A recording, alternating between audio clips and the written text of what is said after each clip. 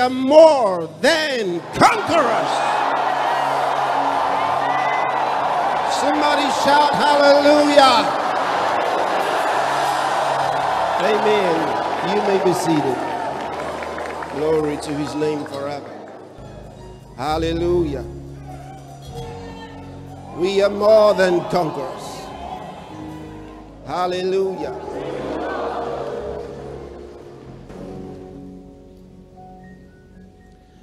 All right.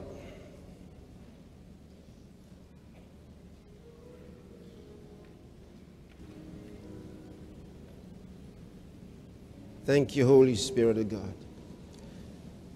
Oh, hallelujah. All right, I intend sharing with you briefly on a simple subject.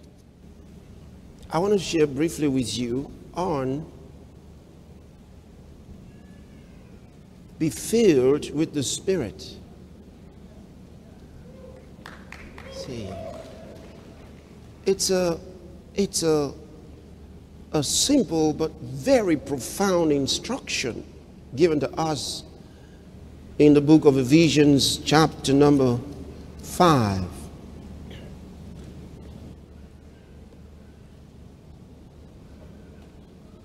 Ephesians chapter 5. I want you to read for me verse 18. 1, 2, go.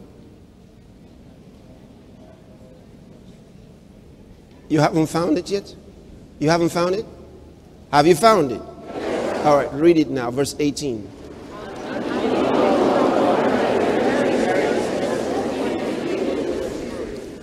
And be not drunk with wine wherein is excess, but be filled with the Spirit.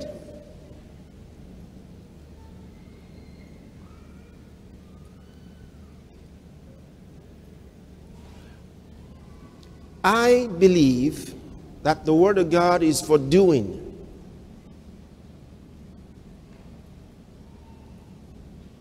I believe God gave us His Word not only to inform us, but for us to do it.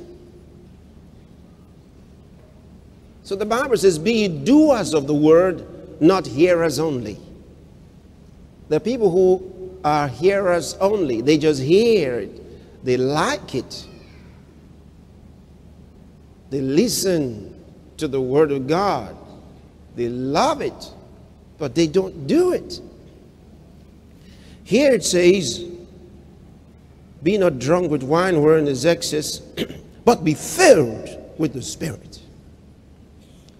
Read it to someone close to you.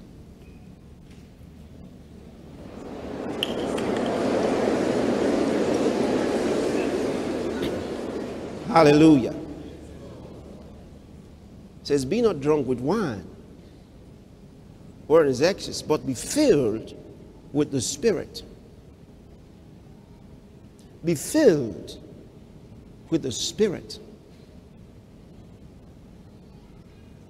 The striking thing about what he tells us here, when it says, be not drunk with wine, the Greek term that's used there expresses more than being full of the drink. It actually means to be full of it until it controls you. So he says, don't be full of the drink to the level it controls you. Now, the point is this. What he wants to tell you has nothing to do with drink. Are you getting this? You know, some people, that's where they like to stop. They say, yeah. Bible says, don't be full of drink until it controls you. I can drink until, so long as it doesn't control me, I still know myself. You see, he's not trying to talk to you about drink. He's trying to relate something to you. The focus is not on the drink.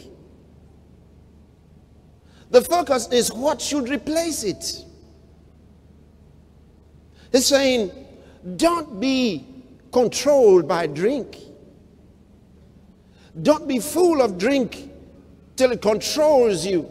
Rather, be full of the Spirit to the control of the Spirit. That's what he's talking about. He's not trying to get your mind on the drink. He's trying to get your mind on the Spirit. He wants you to be full of the Spirit. How often? Always. Many Christians live ordinary lives because they are not full of the Spirit. They are full sometimes and then not full sometimes.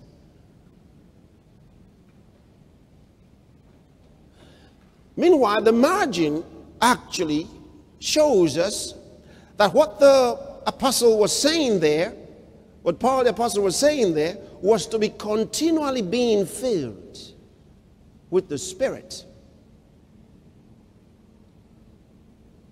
Be filled with the Spirit continually. Be filled with the Spirit. If you're continually filled with the Spirit, your life will be an unending stream of the supernatural, of the miraculous.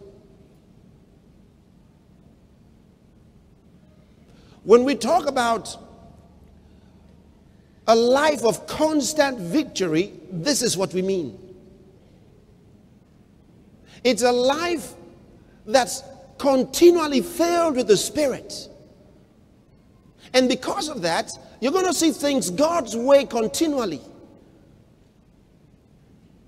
You cease to operate at this base level of the ordinary man.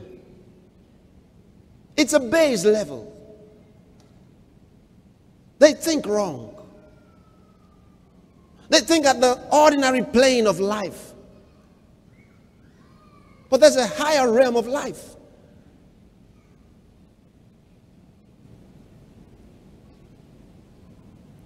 We have been called into a supernatural walk with God for an unending life of victory.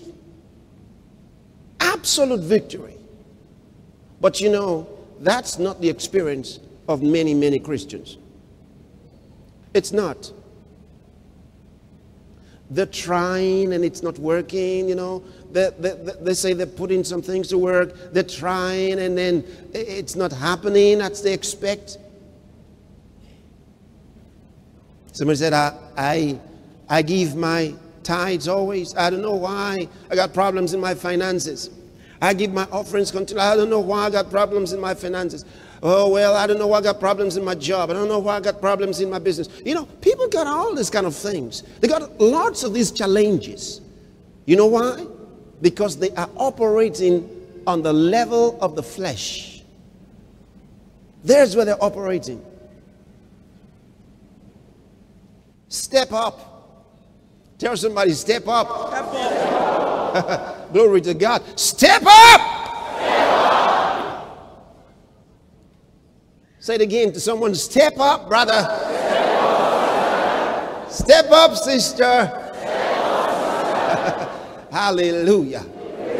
Step up. Step up. Stop seeing things the way you do. See with the eyes of the Spirit. See with the eyes of the Spirit. The world will suddenly become small to you. Think the thoughts of God. But you know, how are you going to do that? No, nobody can do that except by the Holy Ghost. That's why He wants us to be filled with the Spirit. Because if we're filled with the Spirit, we will be enabled supernaturally. We will see what men don't see. We'll hear what the ordinary man can't hear. We'll perceive things at a higher plane of life. A realm that's impossible for the natural man.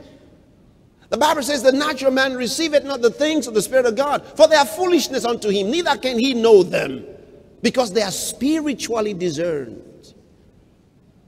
And then he says, he that is spiritual judgeth all things, not some things. He has an understanding of all things. It's within his ability, in his spirit.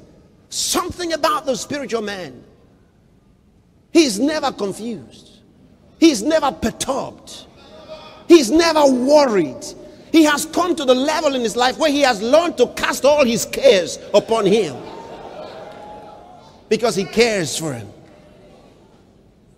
That's why Paul said, I can do all things through Christ that strengthens me. I can. Glory to God. I can do all things. He has an I can do mentality. He's never confused. He never finds himself in that position of worry. Why me? Why are these things happening to me? What have I done wrong? No! He has stepped upward.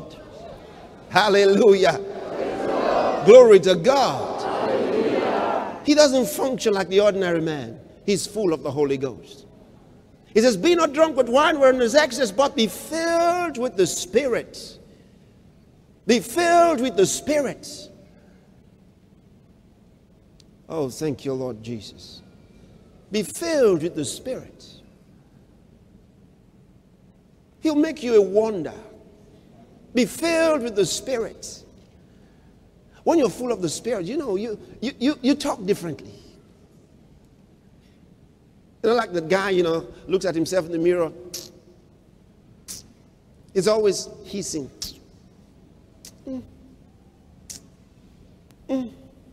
Always looking troubled. The one who's full of the Spirit stands in front of the mirror. He says, you're going somewhere.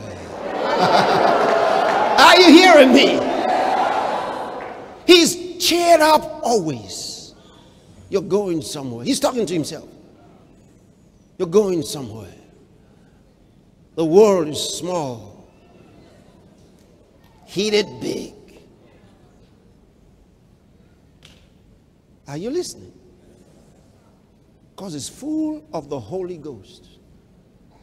He's full of the Holy Ghost.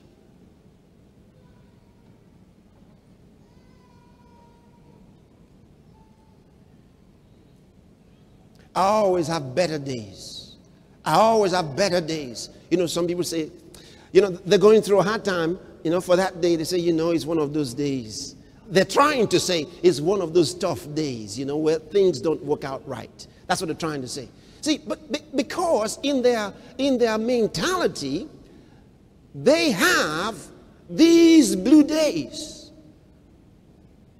They have come to an understanding that things don't always work out. There are some days, tough